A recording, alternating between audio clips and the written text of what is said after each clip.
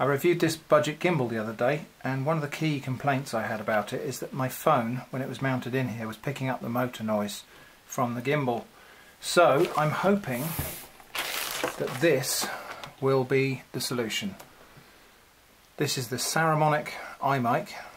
It's a little microphone that plugs into the audio jack of the phone. Now, my phone is a Lumia 735. It mounts in the gimbal this way, and the microphone is that tiny little chip out of the screen there. It looks like actually a crack in the screen, but it's not. It's a little hole.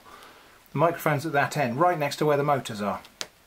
The audio jack is at this end. So I'm hoping that this will be a full solution to the problem. So let's just have a quick look at it. You don't get very much in the box.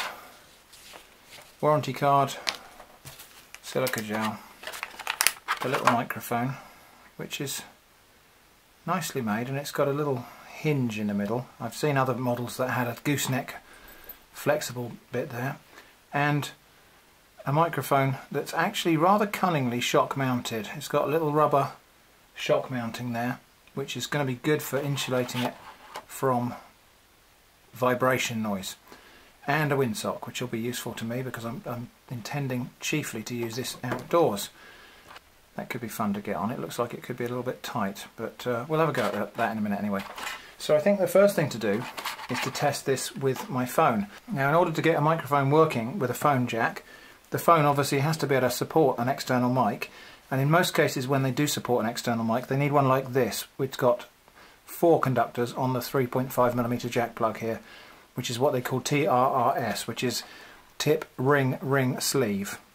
Let's get started and just plug that in. It plugs in very nicely, and it seems to work quite well. I think that'll be quite good for me if I've got that mounted in the gimbal, and assuming it works, that'll be quite good directing to my voice. So even if whether I'm doing selfies or whether I'm doing nature videos or whatever with the rear facing camera, that microphone can be either pointed at me or it can be pointed at the subject.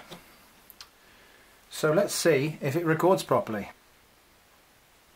This is a test recording of the Saramonic iMic.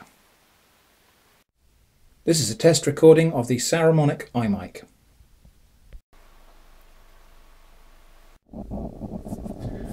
Okay, so this is me recording with the microphone in place. We'll just go quiet a minute and I'll move the gimbal around a little bit so we can see if we can generate some motor noise.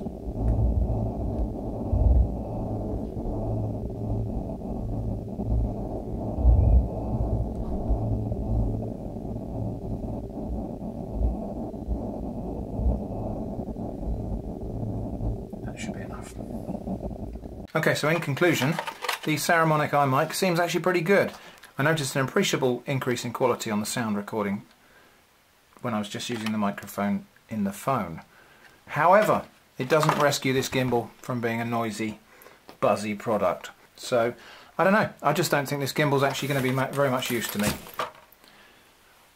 The Saramonic iMic, on the other hand, great little piece of kit. I'm actually very thoroughly pleased with that.